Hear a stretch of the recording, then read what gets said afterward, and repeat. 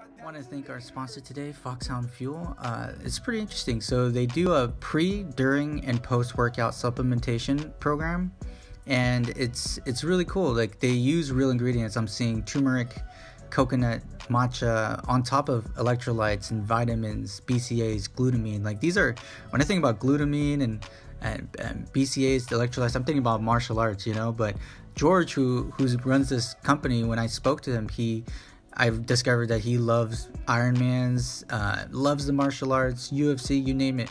And he wanted something that had real products, like real things that's going to actually help him recover, prepare, all that stuff. And it made sense for me too. For jiu-jitsu, you know, it's a consistency thing, so it's a grind, and we sweat a lot.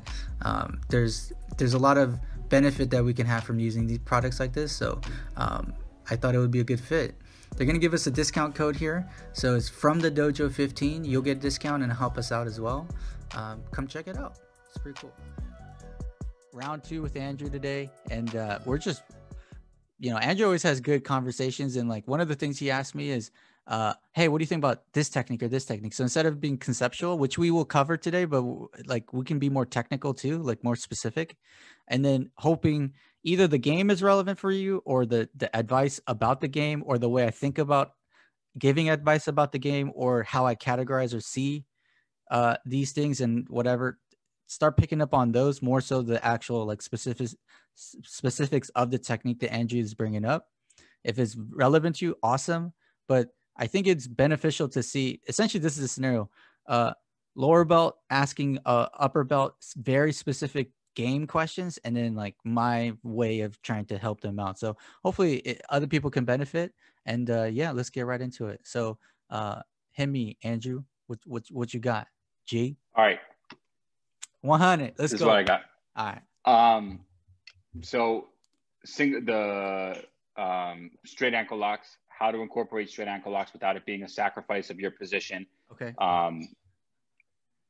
And so, because it seems like in a lot of games it's there, right?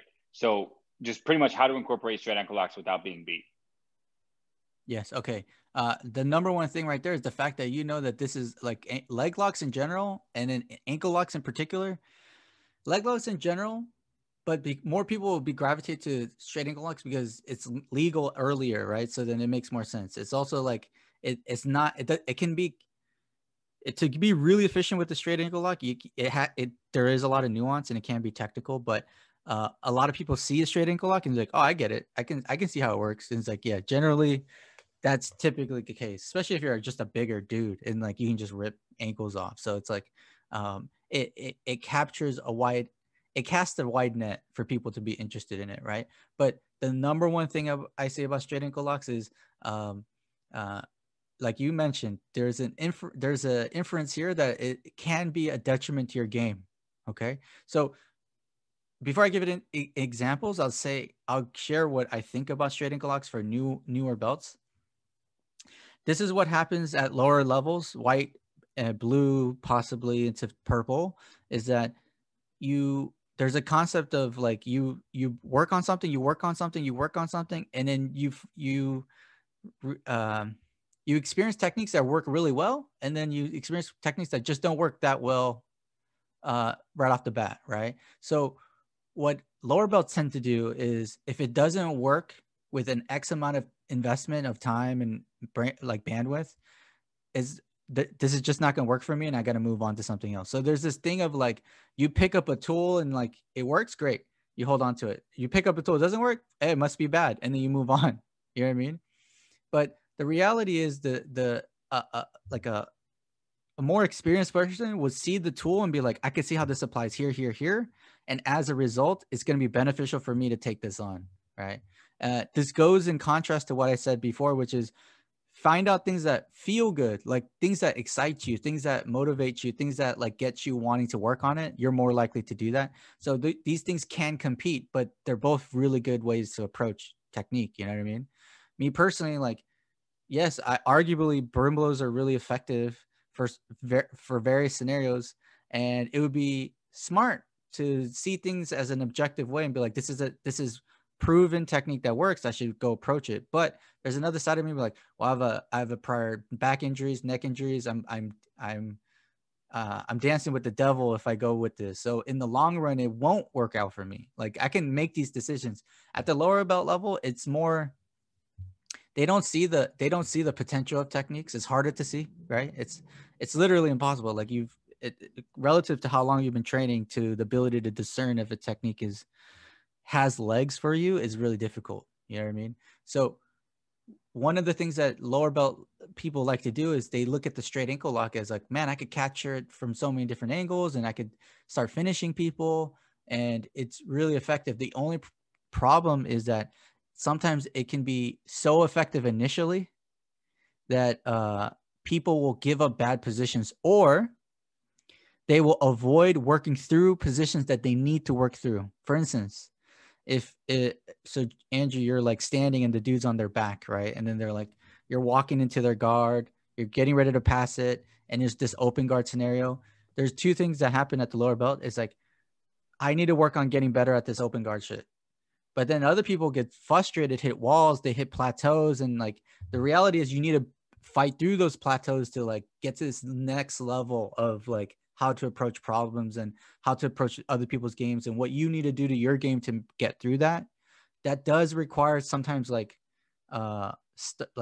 stagnancy in your game. You know what I mean? Everyone goes through it. So it's like, it's not that it's necessary, it's that it's expected, you know? But instead of stagnancy, people just like are fed up with stagnancy. They're fed up with hitting the wall. And instead of working on passing the guard, they will immediately start looking for ankle locks. You see, do you can like what I'm trying to set up is a scenario where hopefully you can see that there are things where there's this phenomenon where people move on to next things versus sticking it out. And then as a result, they hurt their core game or their fundamental game, and then are constantly doing not technique and concept, they're doing tricks.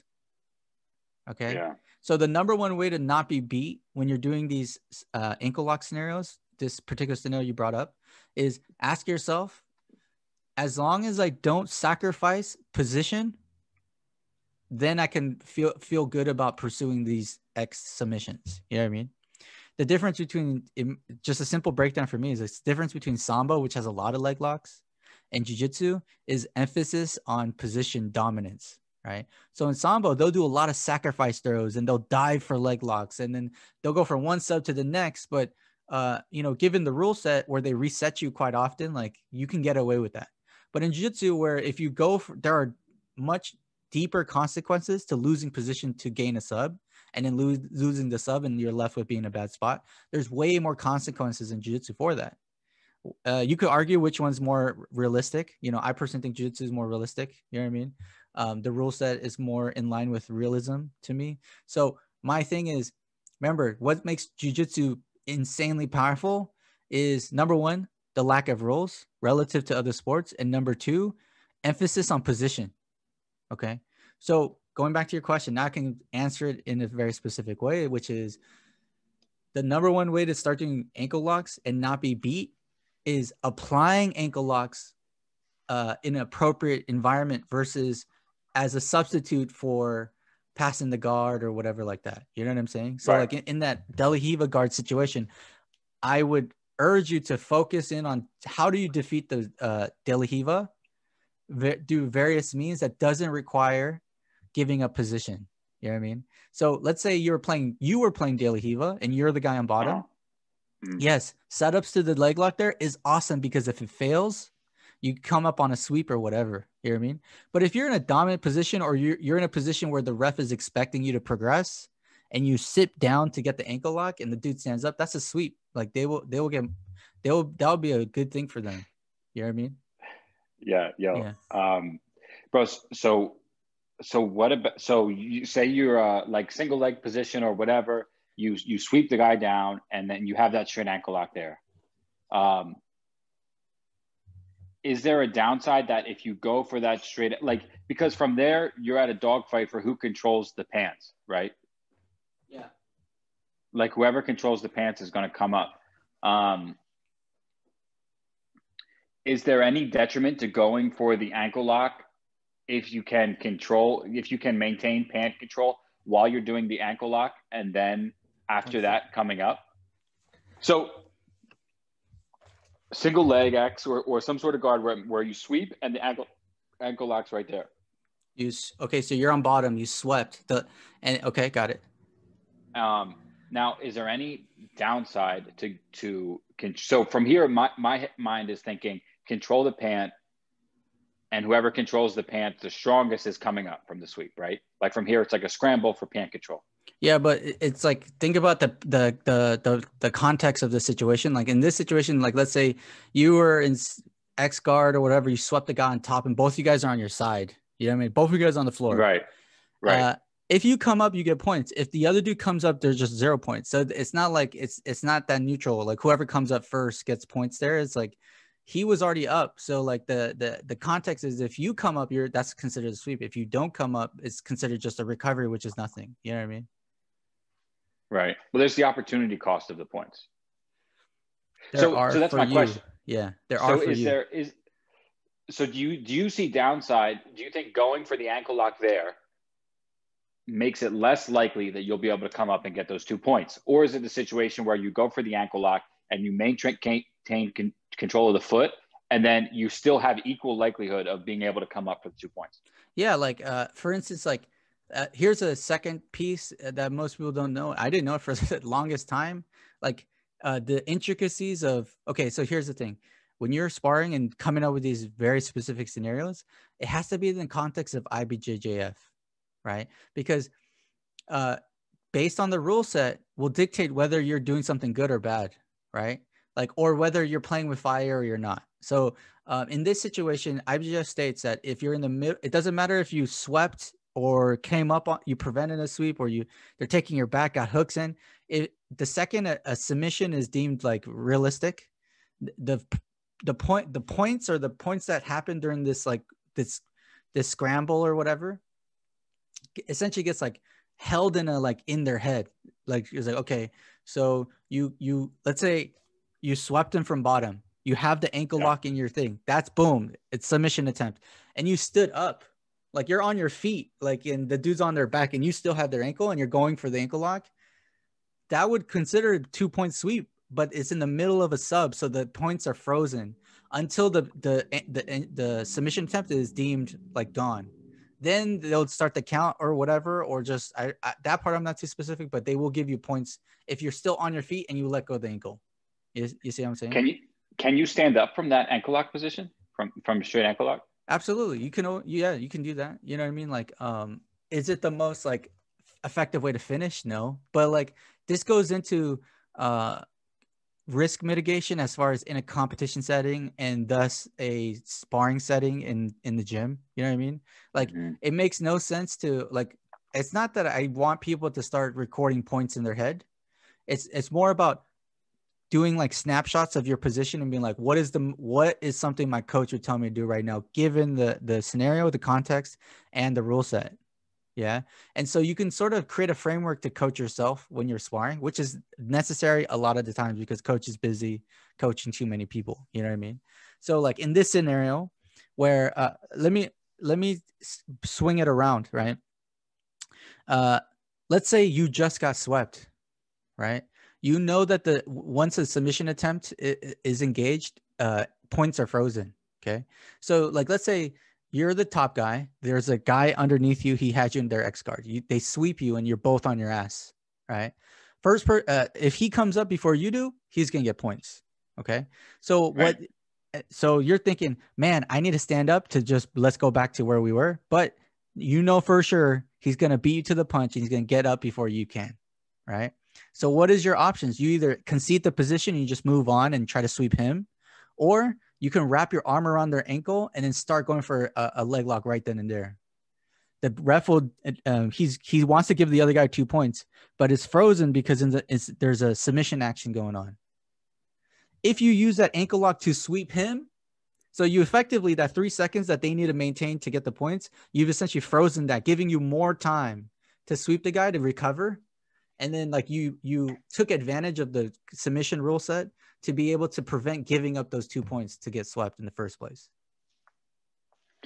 Right. But there's no, I was going to say there's no benefit to doing that as opposed to just getting yourself in a good sweeping position. But the benefit would be that you might submit him and you might win.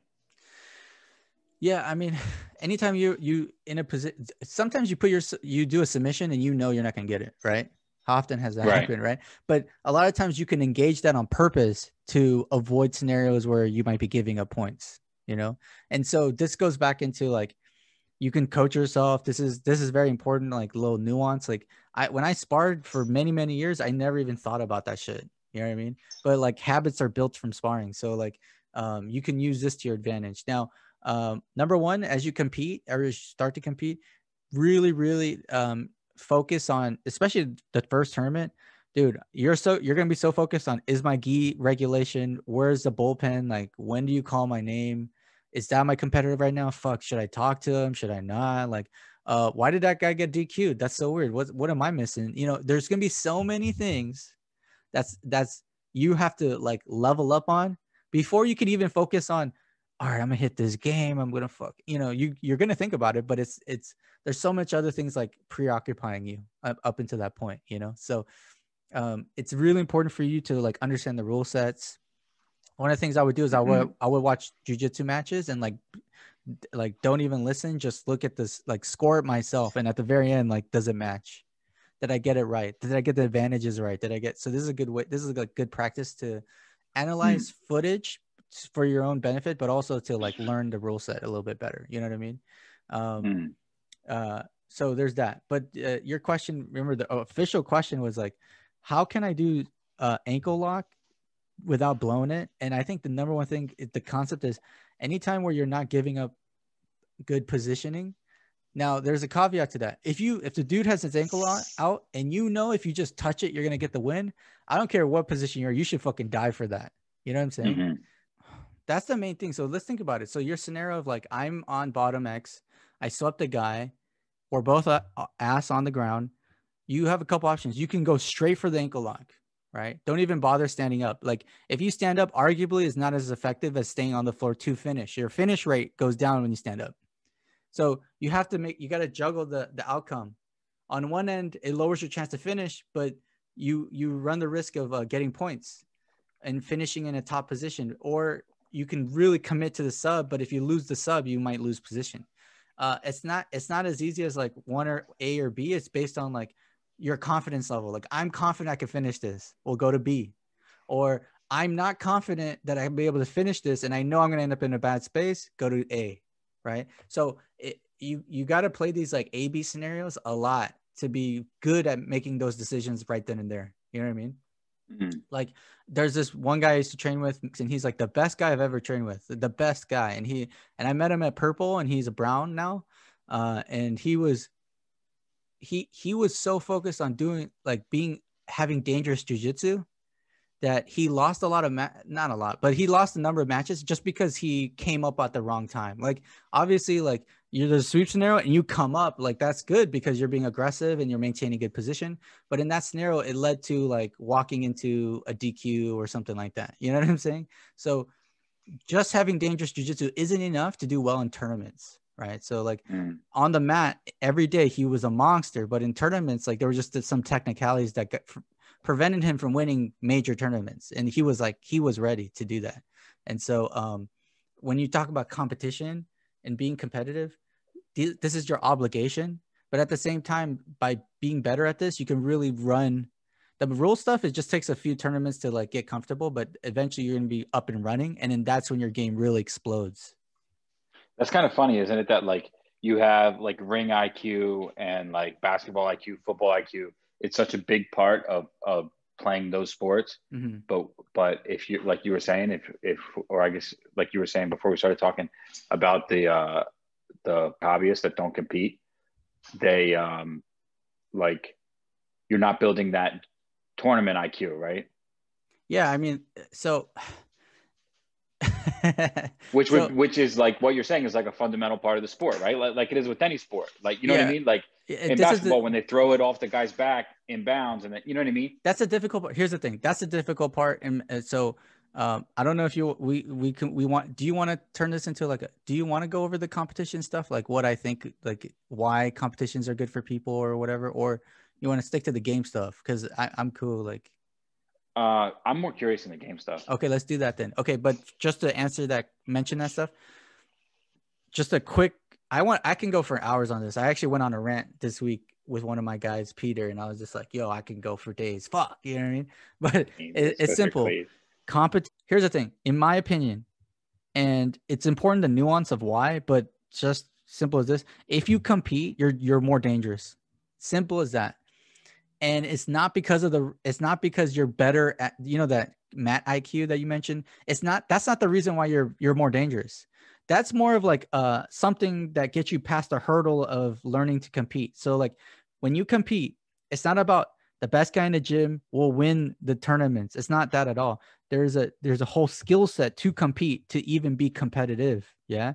I've seen this in wrestling, and I've seen this in other sports. It's like the guy who's not that good on the mat, arguably, was winning at a higher rate than the other guys. You know what I mean? And then we know those studs on the mat, and then they go to a tournament and they might not perform at all.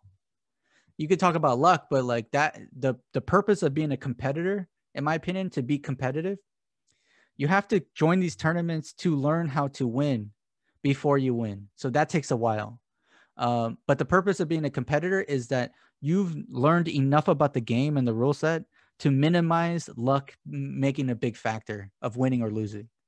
The second that like question mark thing happens less and less, and you're just, everything's linear. Now you're in a position where you can go beyond that. We're talking about competition strategy, mat IQ. That's important. That's good.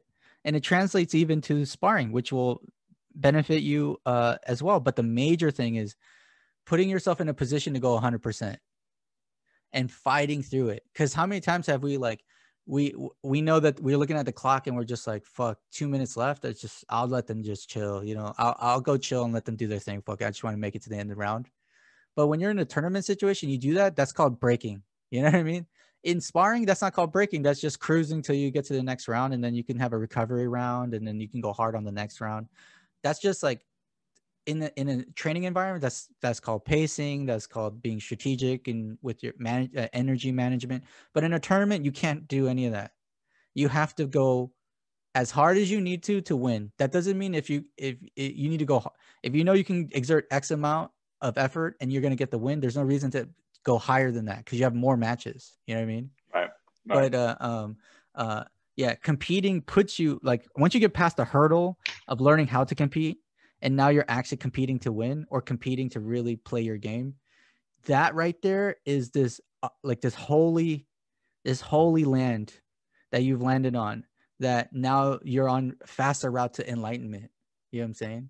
So that's what I mean. Like, competition is good because you eventually reach this point and then you start to really like accelerate. Because yeah, I could talk about, oh, you can, the reasons why you lost, you can go back to the gym and work in that, or you know the rule set better, so you make smarter decisions on the mat. That helps you out as well. There's you prepared for a tournament, so your cardio is just on another level than 3-4 months ago. There are all these accumulated things that help you, but to me, the major thing is that really accelerating, becoming a jiu-jitsu competitor.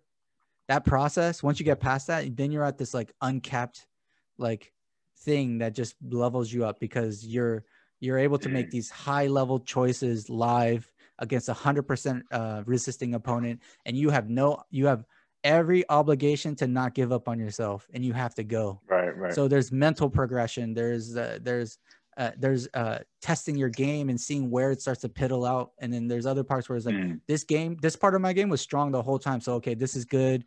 And then, shit like that. So this is what I mean. Right. And that was me going through that quickly. But like, yeah, that's why I think competitions are good. And in my opinion I use the word hacking jiu-jitsu, hacking your jiu-jitsu progress is to compete.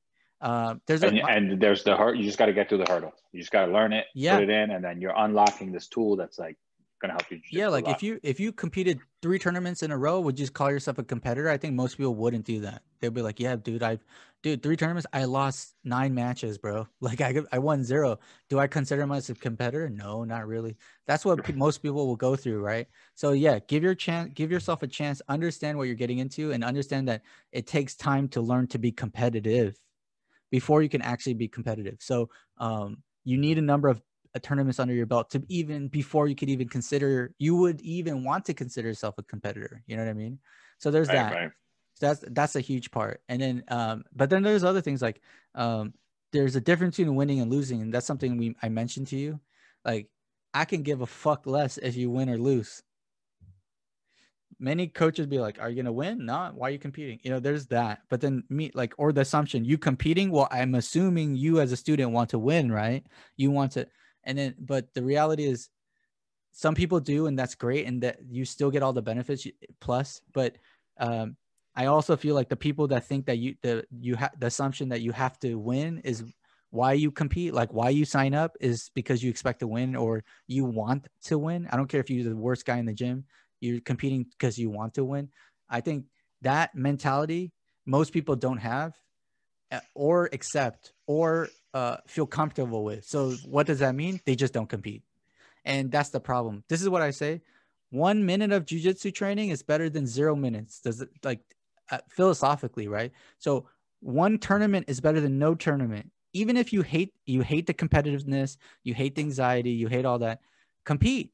But if it means to not give a fuck about winning or losing equals more people seriously considering signing up for competing, then yeah, I think it's a much healthier perspective to have, to be like, man, fuck winning or losing, dude. I don't give a fuck. I'm putting myself out there and I'm just gonna see how I am. Like, that's what it is. I'm a staunch self-defense guy. I don't care about brim blows. I don't care about all that. But it's like, yeah, but you will never feel the adrenaline dump of a real self-defense scenario other than when you compete. I remember you saying that before, that the self-defense in jiu-jitsu is competition or something like that. Yeah, I mean, I agree. I think the closest thing to real life self-defense isn't to go to your gym and put gloves on, or MMA gloves even, and just like, okay, I'm gonna we're just gonna, one guy's the bully, one guy's gonna defend, and then like one guy's on bottom and top dudes just start wailing down with punches. It's like that. I get why they would do that, but honestly, IBJJF sport competition, there are things that you pick up competing in that environment that is way more relevant to their growth as a self-defense minded person. You know what I mean? Yo, and the points haven't really changed since, like, didn't Helio make up the IBJJF system? No. Or one of the old school guys? Oh, I no. It's Carlos Gracie, I believe. He's like a millionaire, bro. Like he's an OG guy, but he pretty much like created what we know as IBJJF. You know what I mean? That's Helio's brother or a son? I don't know the actual details. I think it's his brother, right? I think something Carlos like that, Helio's maybe. Something like that. I'm not sure, but he's very much like a businessman. That's what he's known as, and like he did all that. Like Rickson Gracie started his own federation. Like there's so many people started their own federations and stuff like that. So are the points different in Rickson's? They are there because it's philosophy. So like the rule set is dictated by the philosophy of the people running the organization, right? This is why there is no difference between judo, jiu-jitsu, taekwondo, sambo, except the rule set, which dictates the rules of how we train, which dictates what we can and can't do. So in my opinion, martial arts are different because of the rule set that they instill on themselves. Like in taekwondo, you're not allowed to punch someone in the face. So they kick people in the face, right? That makes sense, right?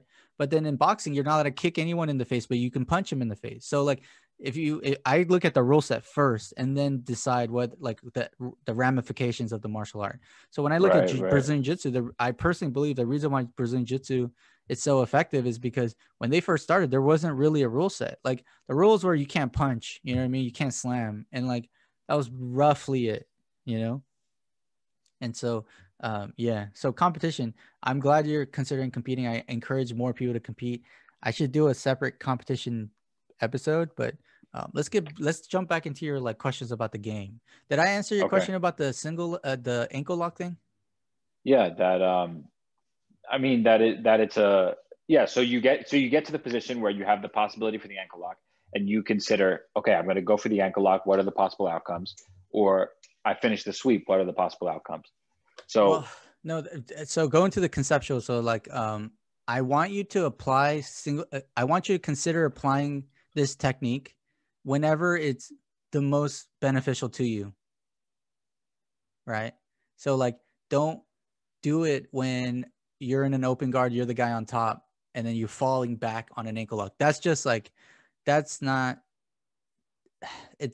Is it effective? Of course it is. But is it what I would recommend a person's learning jiu-jitsu, starting to learn jiu-jitsu? No. I would be like, yo, let's focus on the pass. Let's focus on the pass. The pass has longer legs than an open guard suicide attempt at an ankle lock. You know what I mean? Like, if you look at the best ankle lockers in the game today is Mikey Musumeci. And what he does is he pulls guard, the other guy pulls guard, so it's a double guard pull. And in this scenario, whoever comes up first gets the takedown points or the sweep points. But Mikey, he pulls to take her back, but in the process, he'll sneak in an ankle lock if he sees an opportunity. You know what I mean? And the way he does it is he does it like a WWE shit where like he steps over and like he arcs his back, you know, like that's premeditated, because if he loses that, he's on top position. You know what I mean? So he worked out a way. This is why he's world champ. The rule set taught him the flow, the guidelines of where he should go, but he also modified the technique to where he can have best of both worlds. Where his back's not exposed if he loses that? No, because if he loses that, he's the one on top. All he has to do is pivot towards the guy, whereas the other dude, his belly's down too, because then his ankle's being like fucking cranked, you know? Oh, that's very clean. Yeah, it's very clean. So like that's would you say that's ingenious? I would. Like I would say that's ingenious. Yeah. Why aren't more people doing that? A lot of people are doing. I mean, like he's such an influence that more people are doing it. It's just like he's the best at it. He's right? An influencer. Yeah. The reality is like in jiu-jitsu, there's trends. So like he's so clean, dude. The way he walks around the mat, he's so clean. He's clean. He seems so smart. You know what I mean? And so yeah.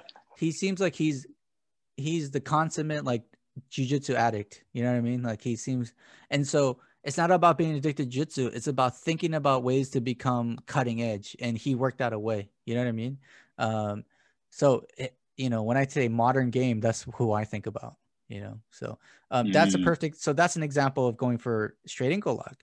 But if you did a double guard pull and then you're now coming up, it doesn't make sense for you to drop down and then go for it, because you should have done it when you're on the bottom. Now that you've committed to going up to your feet, let's secure the pass, let's secure a really good position or set up a back take. And then now you're in a really dominant position. Now you can have better opportunities for submissions. Right.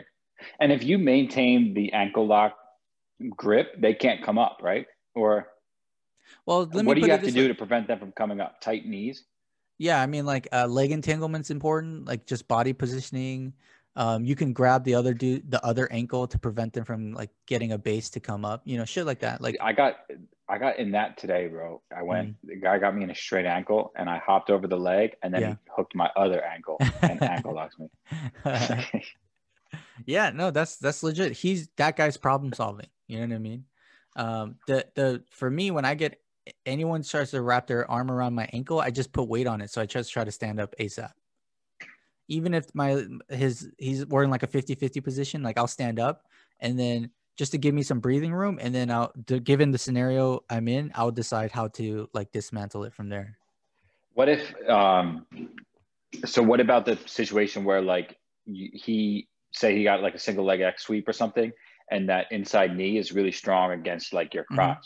Yeah. How do you stand up from there? Oh, I mean, like think about this: the single leg X position when you were standing, and the single leg X position the second you lose your balance and start going down, and even when you land your ass on the floor, the single leg position didn't change at all.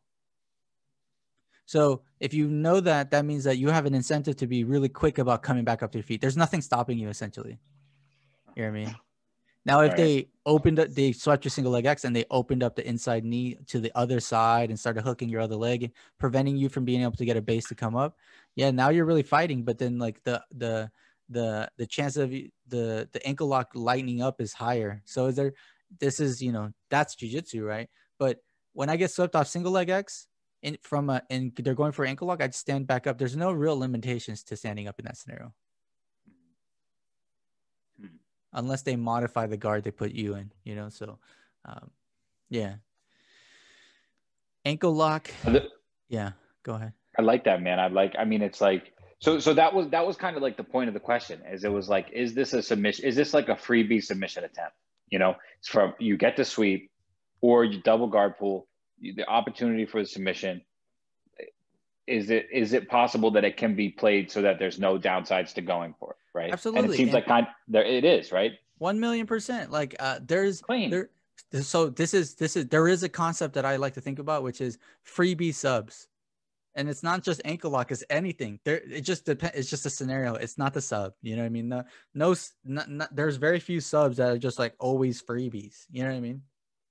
But it's really the context of the scenario. So for instance, my version of freebie subs, what is my definition of freebie subs? It's you can go for this attempt, and if it fails, you lose nothing. You know what I'm saying? So it's like money on the table. Like, why wouldn't you go get it? So for instance, a perfect example, my favorite place to do freebie subs is I lock up the triangle. And then while most people are worried about like getting the arm across the face and like setting up the hip position and maybe adjusting your hips so your legs can lock even deeper and you're pulling on the head, you know, I can go through that whole scenario, or I got you in a pretty tight triangle, not perfect. I'm just going to go for a straight arm bar from here.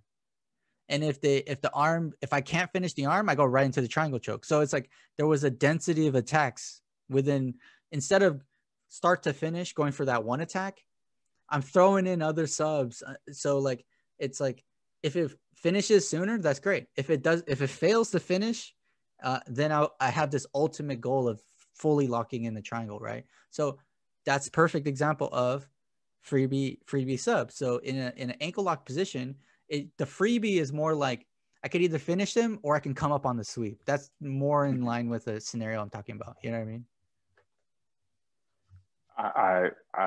I'm down with that. I'm gonna start working on it. Yeah, absolutely. So whenever I triangle someone, I go for the wrist lock. So that's like to me a freebie sub. Like I don't lose position. I'm not giving up position. I don't have to move them in a particular way. The arm is right in front of me anyways. So I throw in the triangle, I lock it in. I go wrist lock, fails, arm lock, fails, triangle. So like I have like a three piece and a soda right there for like whenever I'm in the triangle position. You know what I'm saying? Speaking of that, dude, I got some Sierra Mist. I feel you.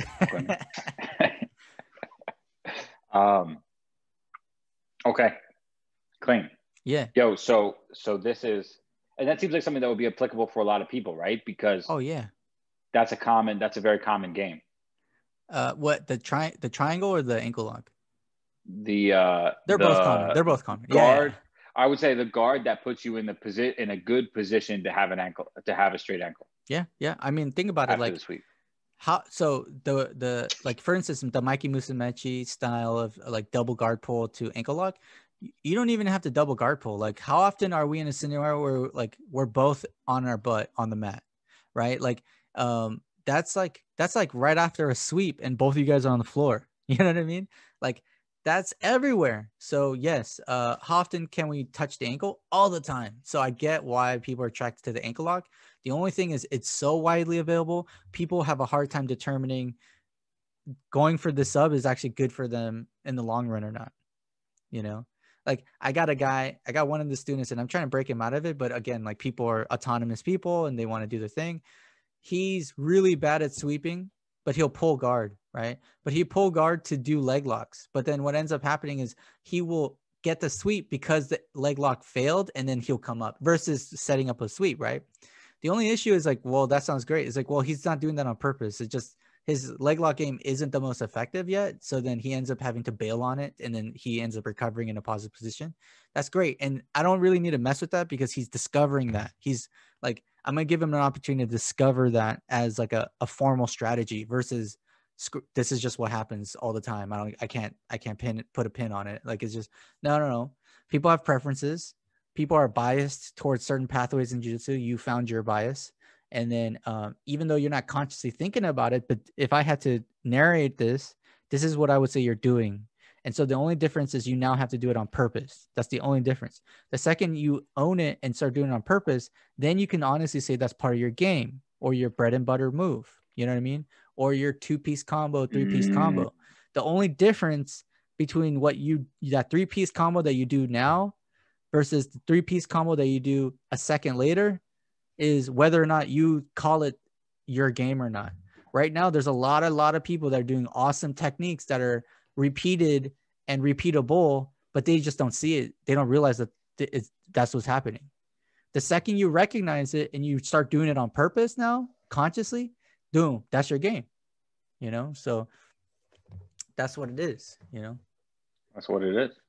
Yeah. So there's a lot of scenarios in which leg locks are awesome for you. Just know that there is also scenarios where it's really bad for your progress, you know? So it becomes a nuanced conversation when you start bringing up like ankle locks and stuff. But I'm for it. Like you said, the rule set stuff, you know, black belts, I believe starting this year, the black belts can do heel hooks at the IBJJF tournaments. No gi. That's a good question. I didn't really look into it. I think it is, because I think we were talking about this before. Okay. And yeah, I think it's just no gi. Yo, but heel hooks and a gi would be crazy, right? I think they should be legal. Why? Yeah. Why is it that they're not? It's just simple. Like, this is very typical in like martial art federations. They have a philosophy of what's too dangerous. You know what I mean? Yeah. And like, they think that, so if reaping is illegal, heel hooks definitely are illegal, because then they work by destroying the knee. So, right. It's just like a dogma at this point. You got to keep in mind the history of leg locks in jiu-jitsu. So this might be helpful in remember we talked about like, what is the appropriate way to like to do a trial at a gym?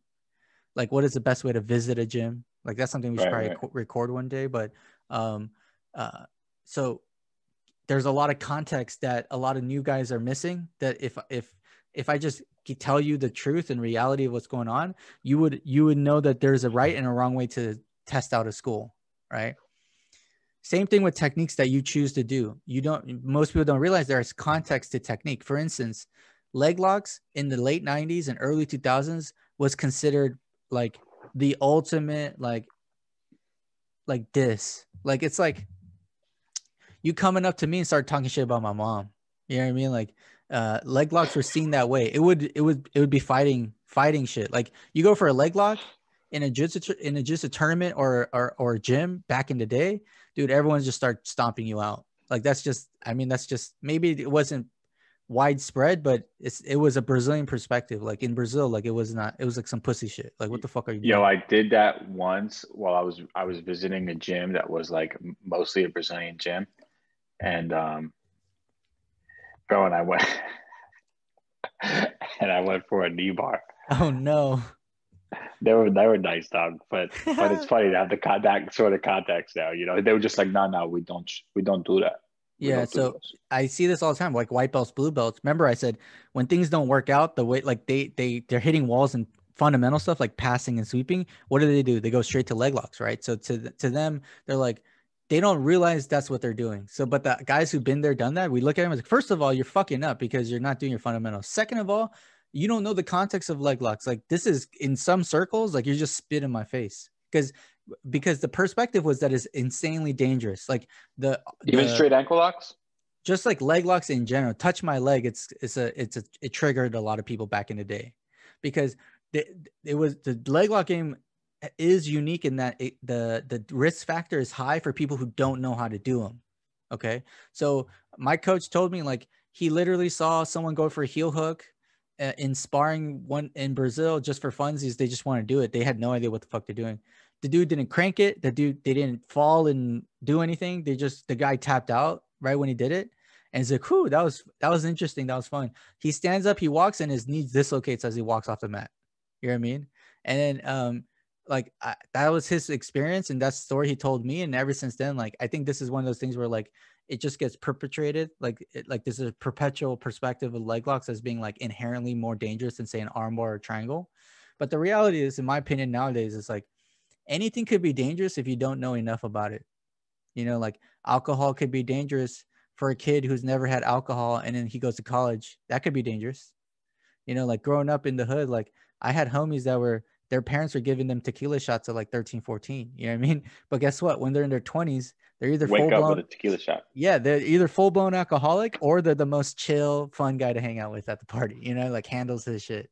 So it's like, me personally, the heel hook being okayed is like awesome, because now we're starting to walk away from that context, that historical context of being weird, to now doing this, allowing heel hooks in jiu-jitsu at this level is the number one thing I've seen in a while that says that opens up jiu-jitsu to a whole new like evolution.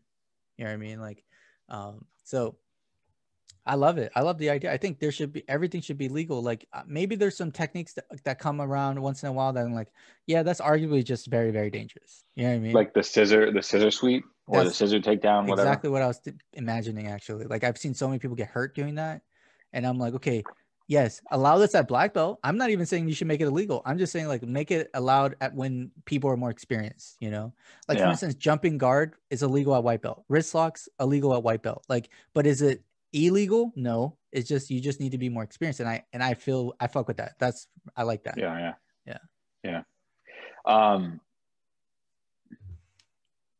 Bro, so the other thing that I was thinking about in terms of like where to add into my game and where to fit them in. So this is kind of similar to what we were talking. I don't remember if we were recording, but with the thing that like lower belts try tool and they're like, tool doesn't work, next tool. Tool doesn't work for me, next tool. Right. So I'm trying to balance that with actually learning about like what is what I'm best at, like what's best for my body, right? Because I think that the game that I've been attracted to is not necessarily the best game for my body. Okay, got it. But so what makes me think that is the success I have with something like knee cut. I've been having a lot of success with knee cut, especially when I focus on like being heavy, like really keeping weight on the guy until I establish like I'm past the knee shield, my grips are strong, and I can finish the pass. And just other things that are kind of like big guy things, right? I'm a little heavier now than I usually am, so maybe that's a part of it. But because of this, I've been thinking a lot about like single legs and messing single legs in. And I know that you are big time heavy fucks with the single leg. I fucks with the single leg. Bro, so where? So I guess my question. So what I was thinking about is no-gi situation. Like if I'm in a position where your leg is in between my legs and I can get your weight backwards, like single leg, right? Well, like let's start with the scenario. So like you're knee cutting, you're on bottom or top, and then we can walk through that. Okay, so I'm saying I'm on bottom. Okay, and they're knee cutting you. No, let's say that like I don't know what. Okay, yeah, knee cutting. Okay. So you actually had a scenario where it's like, okay, I'm on bottom. So now we're talking about like yeah. So this sorry. No, now we're talking about how do we approach building a system for yourself, right? And so like we paint the scenario. We start here. You're on bottom. The guy goes knee cut on you. And then your categorization for going one way or the other is based on where they put their weight. Right. Okay. Yeah, where they put their weight or where you could put their weight. Yeah. Yeah. So essentially where the balance ends up being. Right. Whether it's from you like or them. If the weight is on the front leg or the back leg. If I feel like if the weight is on the back leg, I can stand up for a single leg. Okay. All right. So here's the reality of the situation. If you're asking me about single leg there, so do you already have the leg, like arm wrapped around their leg once they knee cut? Wait, so can we not do knee cut? Okay. Can we not do it from knee cut? Yeah, we can switch it up. Like say like combat based sort of thing. Like they're engaging in a pass. Okay, and you're on bottom. And like I'm on bottom, they're engaging in a pass, and we're like in the hand fighting, right? Yeah. So the situation I'm envisioning, which is like ideal situation, is I push. Am I like totally beat? Is this like way off? Yeah. The situation I'm envisioning is like pushing the back leg back, right? Like the De La Riva sit-up sort of thing. Okay. And then from there, scooping the leg and standing up. All right. So when you say combat based, what are you imagining? Are they squatting or is one knee down? Like, what are you imagining? I was kind of imagine. Does it matter? Why does it matter? It does matter. It's because in fuck,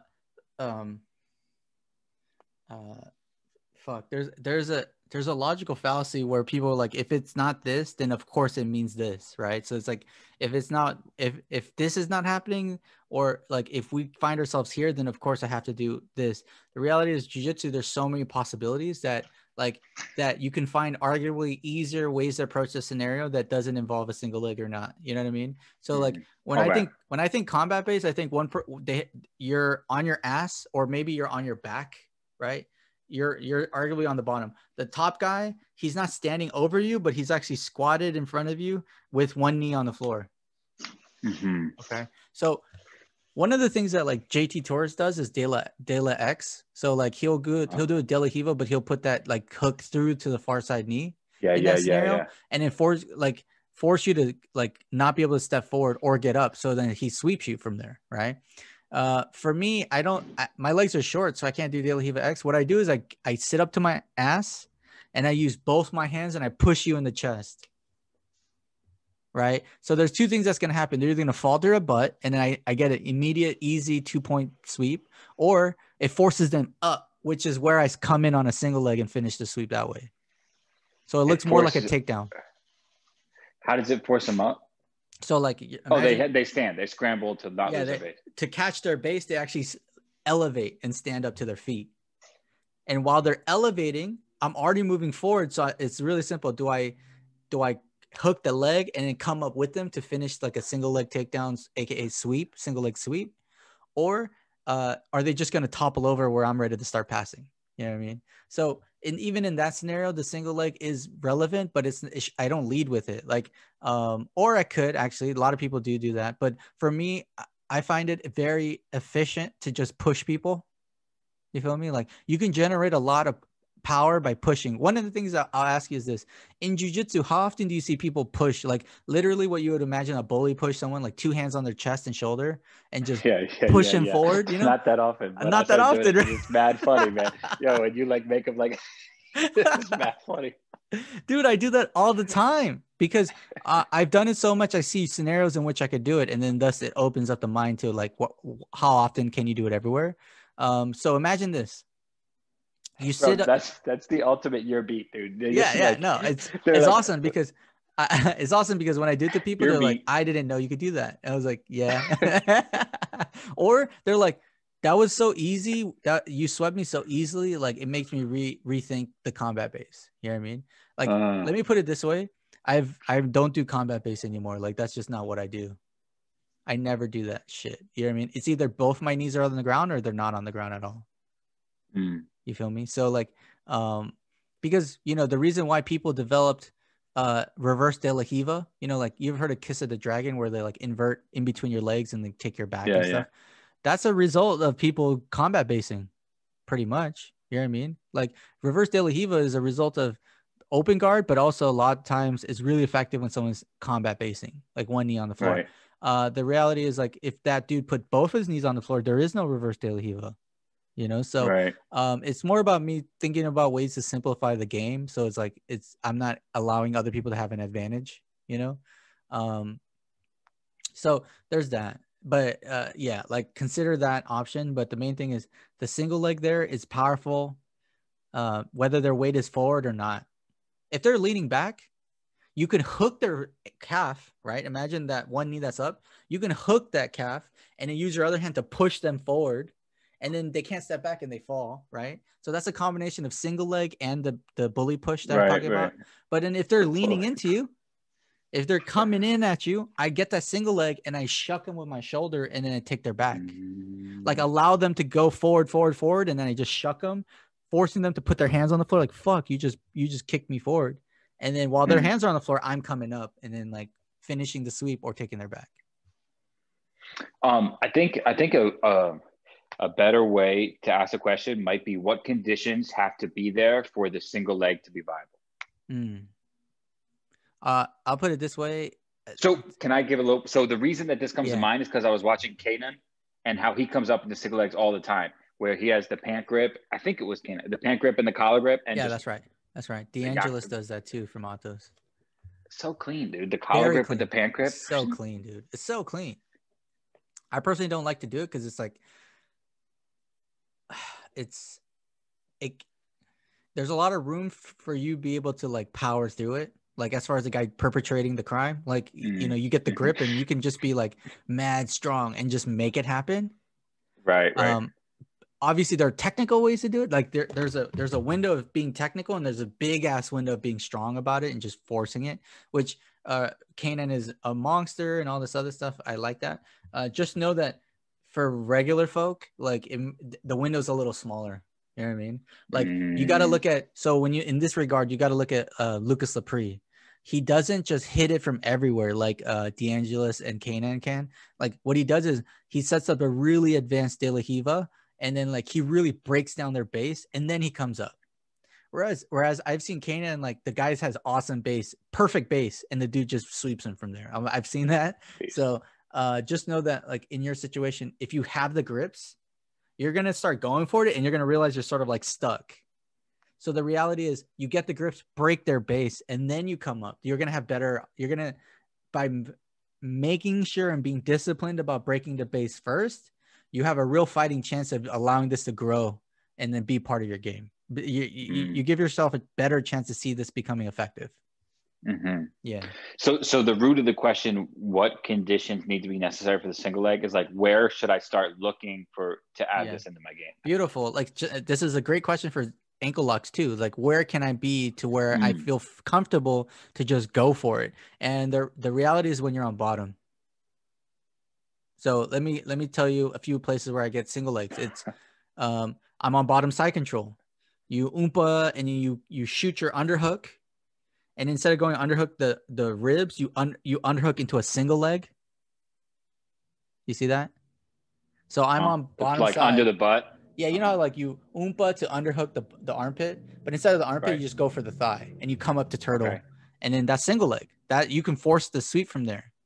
This is also relevant when you're playing De La Riva, where like, you know, you have your De La Riva hook on the close knee, and then your other foot's like pushing his hip, so he's like diagonal. Right. Well, all you got to do is get your butt back and you shoot in for a single, and you can fight up to come up. Right, you know? right. I do this in half guard in general. I do this off of a knee shield. I do this off knee cut defense. I do this anytime I can access the leg. It's a perfect candidate for going for the single leg sweep. So you access the leg and then break the base. Do you have to break the base if you're doing? Yes, you're right. I don't break the base and go for the leg. I get the leg. So I do everything I can to get the hook, because it's like this giant clamp. Once you get the single leg, it's very difficult for the guy to break out. It's very, very difficult. But it is very easy for them to feel like their weight is overbearing. Like you can't do nothing about it. The reality is, don't fall for the novelty of feeling stuck. There's a difference between feeling stuck and being stuck, right? In both scenarios, you both feel stuck. But if you know that you can get out, you know the pathways to get out, that feeling of being stuck, it ain't no thing to you. You see what I'm saying? For instance, let me put it this way. Like, you know, when someone does a double collar, like choke on you from guard or whatever, and then they're squeezing and you feel uncomfortable, but you know, like, I'm not going to go to sleep, so I'm just going to let them burn out. You know what I mean? Just because you feel pressure on your neck, it feels like you're getting choked, doesn't mean you're getting choked. Right? So the number one issue you're going to have is, number one, get the leg. Once you have the leg, you don't have to be in a rush, but accept the fact that you're going to feel like you're being crushed. In that scenario, that's when that's where the real learning begins on the single leg. Because if you can move your body when you're getting crushed, you're going to be able to move them when you're not crushed. You feel me? So for instance, they got the knee cut. All their weight is on me, bro. And I have a hook on their thigh with my arm. Dude, there's so much you can do. You can employ your left shoulder to shuck them forward to toss their weight off. Exactly. And then what happens? Your elbow comes up. And then so now you're doing this whole elbow shoulder shuck, this massively powerful push from their thigh to make them off balance. But the second their hands are on the floor, that means their weight's on their hands, meaning you can just come up. Or there's other things that Bernard Farr does, which is he puts his knee, like the top of his thigh, on your ass. So he's like a little ball like this. And then he shucks with his shoulder, and then he kicks you with his knee. And then that like launches you forward, and then you can come up. So there's so many things that you can do. That's from half guard. From half guard. Yeah. Yeah. So it's really, really effective. It's something I avoided for so long. I learned single leg as a wrestler, right? And then like my whole entire time in jiu-jitsu has always been energy management. I was never been an athlete. I've always been like as technical as I can be because I could barely like my cardio sucks. You know what I mean? So I always avoided because single legs were very much like a very exhaustive process in wrestling. But in jiu-jitsu is totally different. A single leg is a means to latch onto somebody. And then once they're in once they're on the inside, it limits their movement, but at the same time, you have a very clear route of escape. So the single leg in wrestling is a means to capture to take him down, but in jiu-jitsu is the means to capture so you sort of narrow their escape plan, and that's what it is. That's what's great about the single leg in jiu-jitsu.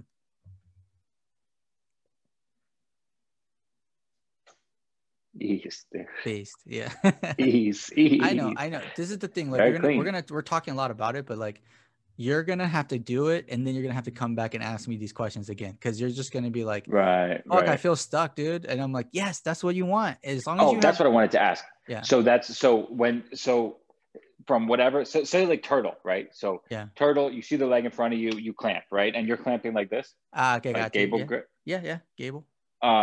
And then, so the guy sprawls heavy on top of you, but you say you still, and the leg goes back a little bit, but you still have the clamp. Okay. Am I still in single leg position if I'm extended? So technically you are. Technically you are, but like in a jiu-jitsu, so that's the only time your single leg will be stretched out like that. You know, your arm is like straight forward, your elbows are straight. Like you go for the single, they sprawl heavy and their legs are back, but you technically have your arms interlinked. Technically a single leg, you can still finish that. In wrestling, that would just mean like push forward, right? Run them over. But in jiu-jitsu, it's, guess what? You have them contained. You just don't have them contained as tight as you'd like. So your pathway is more open for you and them. So the idea is you don't want the legs. So you have a gable grip, right? You don't want their legs at your wrist. You want their legs at your bicep, meaning that like you're wrapping your arm around their thigh. Yeah. Mm-hmm. Once their knee or their thigh is on your chest, you're in control. I don't care if they're on top of you and they put 1,000,000 pounds on you. You're the one in control. Because imagine you're the top guy and the dude on bottom's hugging your thigh. Dude, you're gonna feel like this is a very scary scenario where I have to be very careful where I put my crossface, where I put my weight. Like I gotta recover here. So realize that the top guy is doing that in his head. So the guy on bottom, although it feels like you're stuck, you're not really stuck. So that's what I mean. Like that's the first thing you're gonna notice, that you feel stuck. But good question. If the leg is far like this, like they're about to sprawl, in that scenario, you could either put the boosters on and just fucking run them over, which I personally won't do because, again, energy management. What I do in that one, I do the Chael Sonnen Damian Maia technique, which Damian Maia went in for a single leg. The dude sprawled heavy, and then he used that openness. Now imagine like a triangle, like the guy's sprawling on you and your arms are stretched out. You're in turtle. He pulled to half guard, and from there he got a deeper single leg. You know what I mean? So like, I use that to pull. So a lot of times I'll do a shitty single leg. They do a shitty sprawl, and then I just pull to half, which is what I wanted in the first place because I like this single leg sweep so much. I rather fake a single leg to get to a half guard to retry a deeper single leg sweep versus taking them down with a single leg, because the effort level is way higher off of a takedown than a sweep from bottom.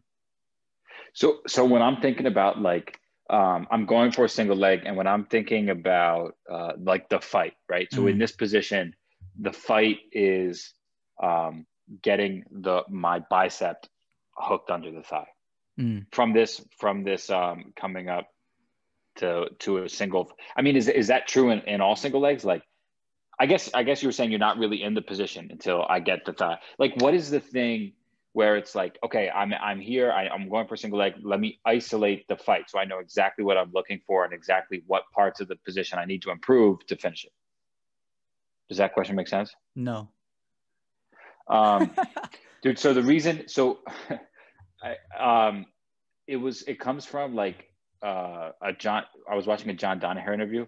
Okay. And he said that in his that's like the point of his systems is that he says, or not the point of his systems, but you get to a point and he's like, this is the position you're in. The fight now is wrist control. And so that that kind of like was driven home in, I think it was Gordon Ryan Buchecha match, where Gordon is like in his position and he's just like, he's comfortable so as fuck. stubborn, but he's unwilling to move on until he gets this grip that he needs. And Buchecha won't let him get the grip. So he's fighting for the grip. Buchecha gets away. He resets, comes back, fights for the grip again. So is there an analogous thing in the single leg where it's like, I'm not moving on to finish the sweep until I get X? Yeah, absolutely. Absolutely. So check this out. Remember I said like people, so we can extrapolate this concept to like in the DDS, like they have what they've done is this concept and then they put a position to it, if that makes sense. Like it says like a concept is be a good person, but then within DDS, their definition of a good person starts at blank. You know what I mean?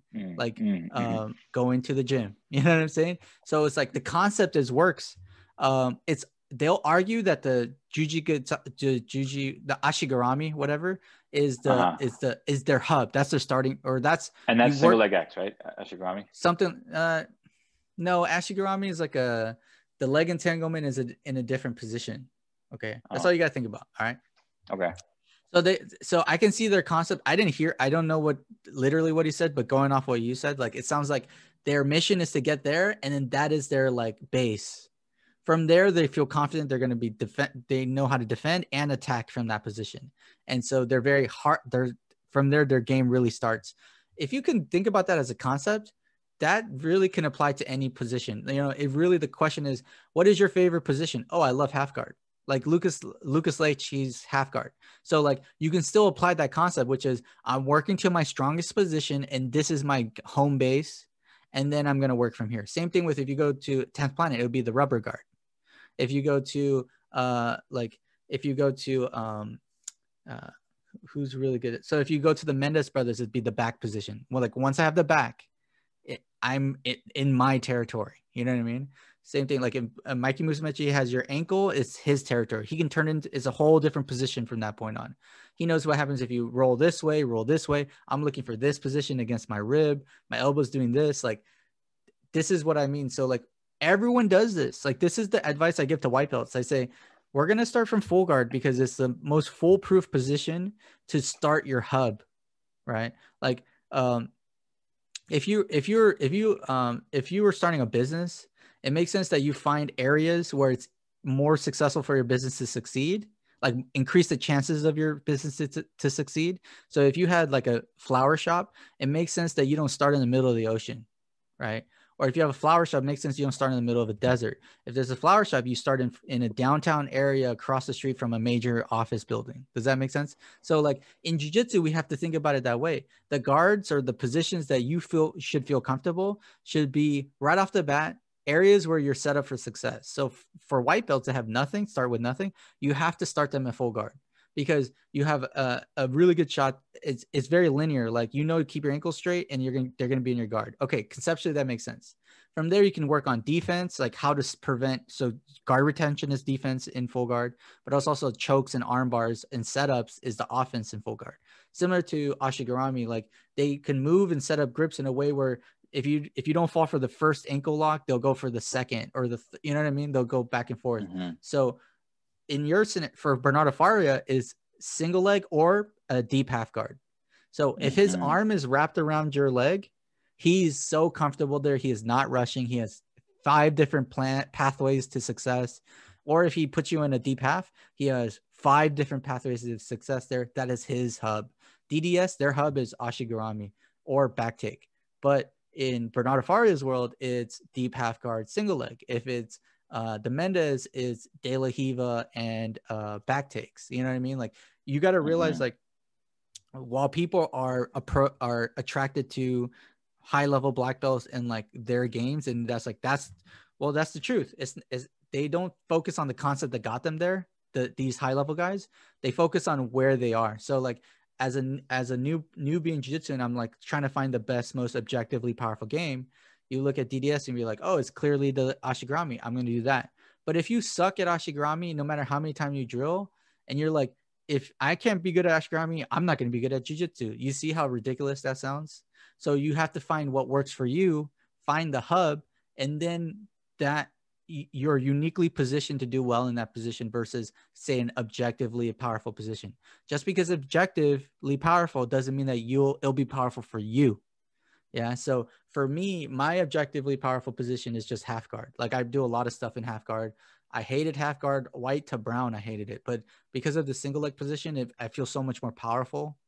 And it is what it is. The second is Kimura traps. Like, I trained for the Kimura trap. I feel comfortable with Kimura trap. I know how to be defensive with a Kimura trap, but also know how to be offensive. So that's my area. You know what I mean? What I'm trying to tell people is, like, this is what we mean by building a game. Figure out the position that you're strong in and then build it from there. And then here's a reality. As you get more and more experience, you're going to ditch one position and go to another. That's just the facts. Right. But you sort of, I'm kind of getting more into half guard now and away from the guards we talked to before. Yeah, I fuck with that. And then before you know it might become some other guard. But the reality is we have to latch onto something now so we can start building now. And then eventually in a year or two or even 6 months, you're like, you know what? I found something else I want to try. Go do it. But the reality is it should be a progression. Know why you're doing it. Like, know if that why doesn't make sense, or you ask someone who's been there, done that, and this is the why I want to approach this. And they're like, yeah, it makes sense. Do it. And it's like, okay, that's pretty much all the validation you need. You know, you talk to your teammates and you use them, and then you just go for that. You know what I mean? Like, right. Yeah. This is why, like, you know, that guy you're talking about before, the younger guy, he was 100% Peru and below and is working so fucking hard for it. You know, it's because he knows that that's very effective, and he's trying to force a square peg in a circle hole, trying to, you know, some people will get through that and be like, this is my game now and I love it.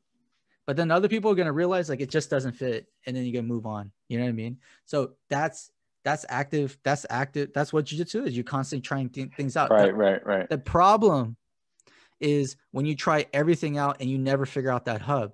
You think that just by trying new techniques and new things all the time, you're learning and experiencing, and it's true. But the only way you're going to get better is to be a specialist. Simple as that. The people who specialize are the people who get better at jiu-jitsu. Simple as that. Yeah. If you're okay at everything, you're not really good at anything. You know what I'm saying?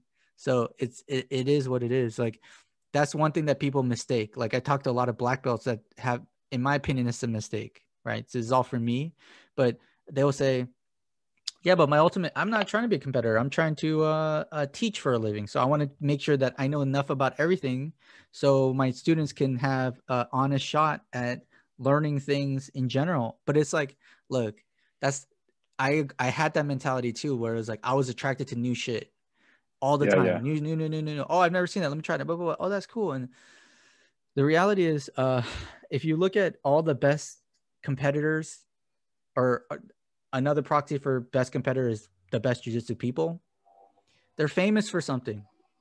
They're famous for a position. They're famous for like a sub or something like that. They specialized. Right. So, which is something I heard about the TDS guys, that it's not even them. It's that, like, that their coach specializes too. Well, I think what I heard is that everyone in that gym has the same game, so that their coach is teaching the system. The system. Right? Yeah. But it's tough though, because I've heard them talk about it too, about that. And it's a strategic decision, competitive strategic decision for them to say that. Because, like, for instance, the latest ADCC, it was like, in the very beginning, they thought DDS was a leg lock game. And now we're showing them that it's a back system. Then we're going to show them it's the full guard system. So what they're doing is they're using their concept, which is true and unchanged. But the application of that concept is constantly changing. Okay. So it's a competitive advantage. One of the competitive advantages of competing is doing something that they are not expecting. So the element of surprise, right? Everyone has this, there's a history of leg locks being weird as fuck, and like no one really cares about it, especially gi. And then all of a sudden these guys come out and all they do is leg locks. So they have a competitive advantage. They're specializing in something that people are not really taking seriously, right? And then they're killing people. What happens as a butterfly effect is other people, like, just like they're like, leg locks, they figured out the fucking secret. Let's go. What happens the following year when or like a couple of years later when everyone's trying to catch up, now you're seeing tournaments, more people doing leg locks, blah blah blah, and then what do you see the DDS guys do? Everybody's back. Everyone's taking it. Yeah, he's taking everyone's back. So they're so fire. That's right. So it's the ultimate deception, and I'm not saying it in a negative way. It's brilliant. Like what they don't specify is the concept is unchanged. It's the positions that they're changing. So the concept is minimizing the fight, right? The concept is taking all the variables down and minimizing it down to a few variables where it's like, I get this, then I proceed. I get this, then I proceed. Yeah. And so that at no point am I confused about the next step. Exactly. But this is something that's been known for a really long time. I would say the number one thing that they do is do a really good job of being explicit and following their own philosophy. There's a lot of people that understand this as a philosophy to improve and be good, but then on one day they'll show this technique, on the next day they'll show that technique, on this, just because you understand the concept doesn't mean you're staunchly like perpetrating that concept. You know what I'm saying? My interpretation of DDS is they have a small group of guys in a big gym. In the big gym, you might learn this, and that. But amongst this small group of high level competitors, they are building a system out. Like, no, when they go for this hook this way, you have to do it this way because we figured out that this is the most effective way to do it. Or John Danaher did, or just the whole squad did. And then so what makes them super unique as well is they follow the concepts that they laid out, but they also test everything so well. Like the training is so specific that they have an answer to every type of potential response. So again, it goes back to that concept of, by being in a hub position, you kill a lot of variables and you make things really clear for yourself, right?